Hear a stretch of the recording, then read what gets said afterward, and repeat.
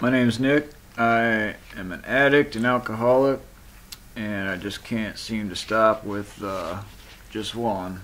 One's too many, thousands never enough. I will be reading from the CDA Chemically Dependent Anonymous book, Step 2, for those of you who are working the steps. Step 2, we came to believe that a power greater than ourselves could restore us to sanity. Powerlessness and unmanageability were not easy to admit, but we could not deny the evidence in our own lives. Chemical dependency, which we had tried again and again to control on our own, had brought us to the point of desperation. The pain in our lives was now great enough for us to admit defeat. From this point, we looked to CDA for help. What would it take to get and stay chemical free? To those of us accustomed to instant gratification and quick chemical cures, Step 2 is dismaying, to say the least. A power greater than ourselves? Restore us to sanity? What's going on here? We want a way out of chemical dependency. We say not a religion or a cult to join. What does this step have to do with anything? What was it we admitted in Step 1? Powerlessness and unmanageability. What is it we are offered in Step 2? A power greater than ourselves. If our own power is not sufficient, then we can only conclude that a higher power is necessary. The alternative to denying this power is insanity and death. Insanity, we say? Yes, it could have reached that point. We could have used until we were utterly destroyed our minds as well as our bodies. At least we didn't have to go that far. Step 2, however, does not talk about being relieved from some possibility of insanity in the future. It states that anyone who accepts Step 1 must next accept the need to be restored to sanity. In other words, our chemical dependency has already resulted in some kind of insanity. Even those of us who have spent time in psychiatric hospitals or in some form of counseling would have trouble describing themselves as insane. How much stronger, then, is the denial of those who have not experienced this much? Are we really crazy? In Step 1, we looked at examples of our powerlessness. We were dismayed to realize how many times we had told ourselves that we could control our use. By trying to limit the amount, by trying to behave differently while under the influence.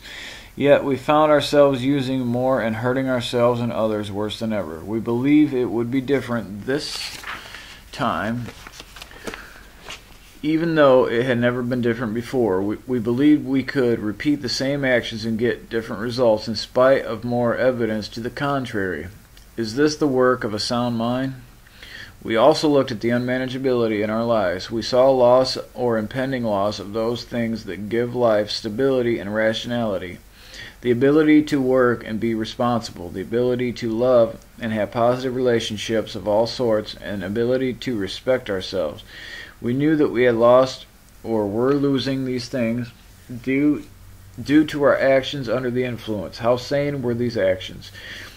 Did it make sense to go to work loaded or skip work altogether when we knew our bosses were ready to let us go? Did it make sense to keep pushing our loved ones to their limit? Did it make sense to attempt to fill the emptiness inside of us with that which was destroying us? Are these sound actions? Unsound in mind, unsound in action. What better definition of insanity?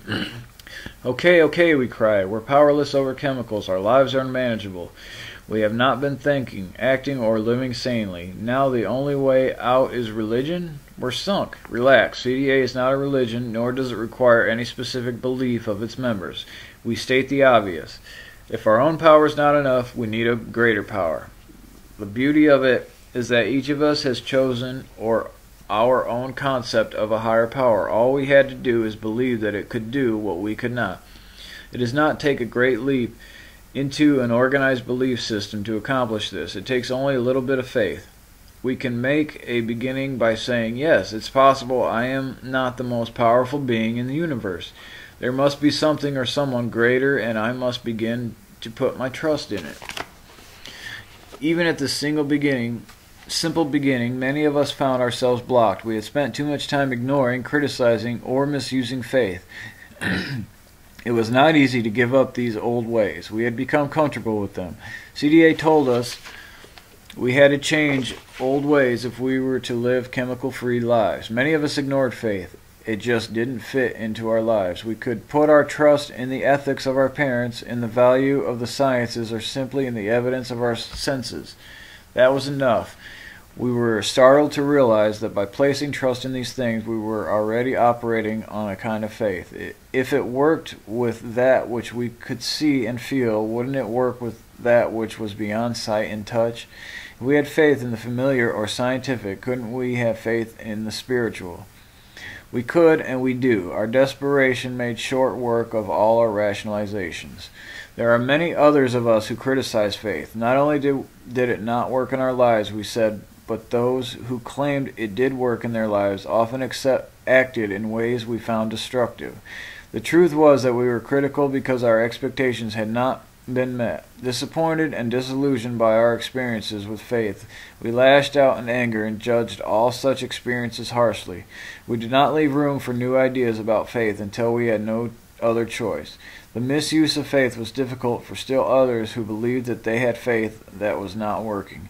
Indeed, some of us had already asked a greater power to take away our chemical dependency. However, we were taking things out of order. We were asking to have the destruction in our lives removed, but we were not ready to admit our powerlessness over chemicals. We wanted what we wanted rather than what our higher power wanted for us. As we attended more and more meetings, we heard it said time and again, it's time to let go of old ideas. When we were ready to give up the use of chemicals, we also had to be ready to give up the beliefs and behaviors that went with our use. We were ready for a faith that works. When we got past the old ideas, the blocks to faith, we discovered that we were not being asked so much.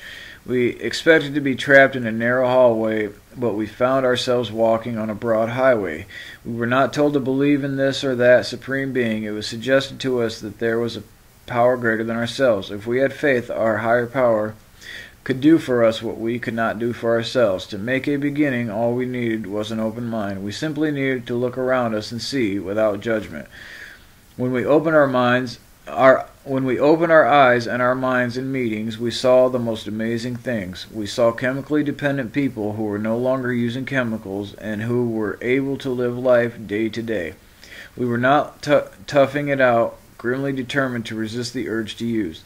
They were free from chemicals, free and happy for perhaps the first time. Oh, surely they had experienced difficulties, yet they believed that they would make it through such times, even grow from them, and so they did, without using.